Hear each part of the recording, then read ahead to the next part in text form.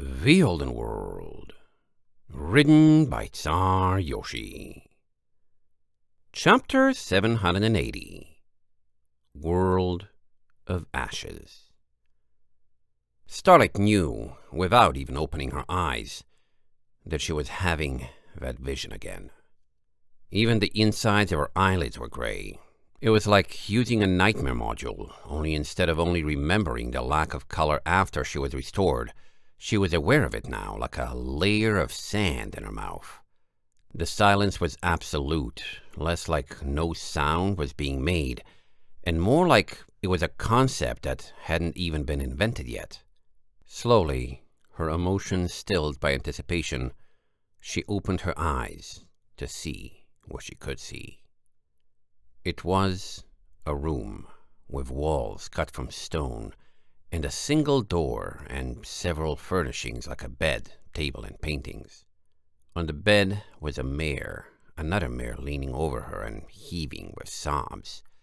Both were Cerosians, but she didn't think she knew either. It was hard to tell without color, though, and a single set of armor sat by the door, looking damaged. "Hello?" Starlight heard her words, but didn't feel like her voice moved the air. Neither of the mares looked up. Starlight walked around the one who was standing to get a better look at the one in bed, and her brow shadowed in concern. The other was breathing shallowly, laying with a deep wound to her neck that might have been caused by fangs, but it was hard to tell because there was no blood. Instead, her neck leaked the same kind of ash that came from Cerosians slain with the black sword. Ash Starlight quickly realized she had mistaken for snow the first time she had been here. She had no doubt if she were outside, it would be falling from the sky, and she was tempted to try teleporting to observe whatever terrible calamity had befallen the world. Her horn felt flawless, empowered even here by the flame. But the vision had put her here for a reason, and she had to stay to observe it. She watched as the standing mare shook, stroking the dying one's cheek, and saw her lips move with words as a tear fell from her eye. Starlight tried to read her lips, but had no practice and couldn't make out a thing. Suddenly, a faint static crackle flickered in her ears, and sound existed again, ragged sobs filling the air. Starlight blinked, knowing they still couldn't hear her, but about to try getting their attention again, when a faint pop came from the bedside table, and it vanished in a puff of ash. The vase atop it fell, shattering when it hit the floor. The crying mare gasped, looking up. Within seconds, there were more pops, the paintings and the walls turning to ash as well.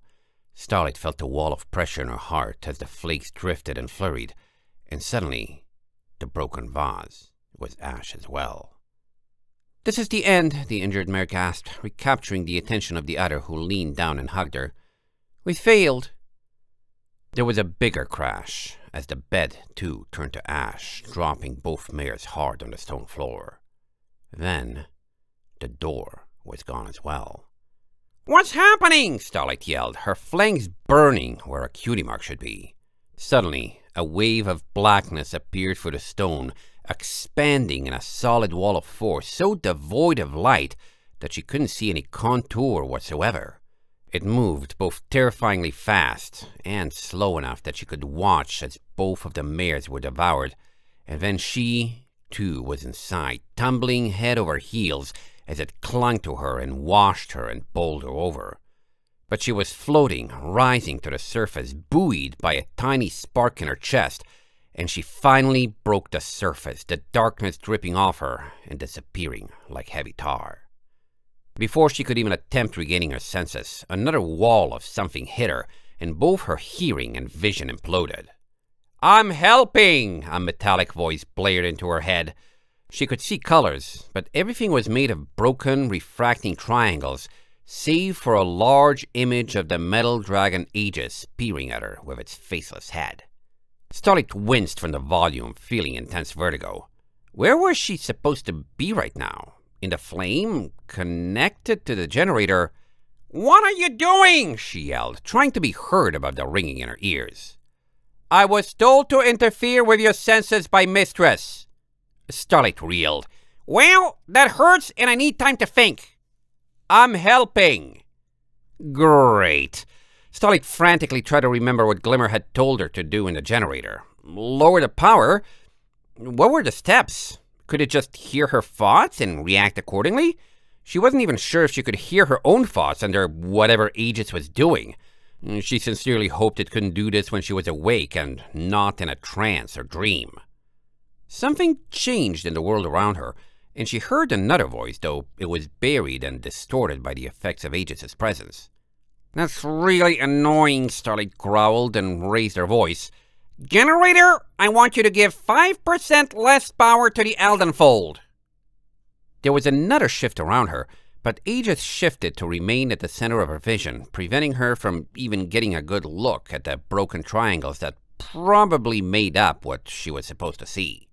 "Glimmer, make it stop! I can't concentrate like this!" she shouted, unsure if she was in control of her body in real life. "I don't even know if I did it right." Aegis remained. "This isn't going to make me not wonder about what's in here that you're trying to hide," Starlight called. "What's this generator going to tell me anyway? What kind of information does it even have?" The world shifted again, and the distorted voice of the generator returned.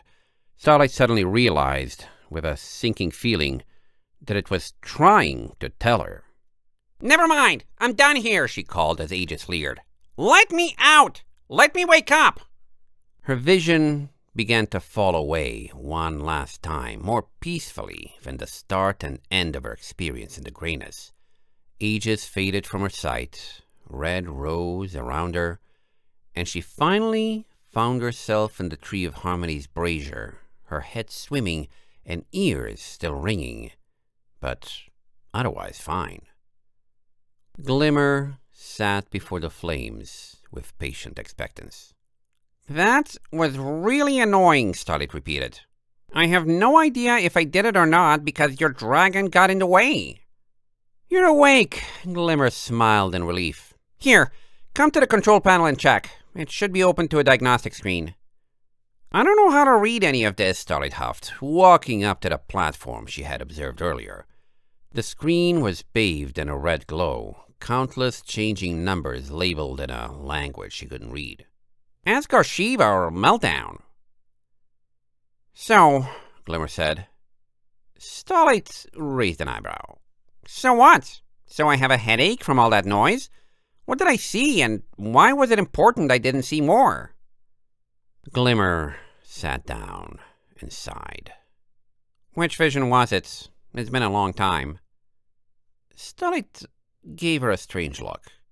"If you can live without answers, not knowing what is and isn't important will make you happier than knowing which parts I can't tell you. I'm tempted to say nothing and walk away." Glimmer averted her face. "But that wouldn't help you at all. I did promise I would talk when you were done, so ask away." End of chapter 780.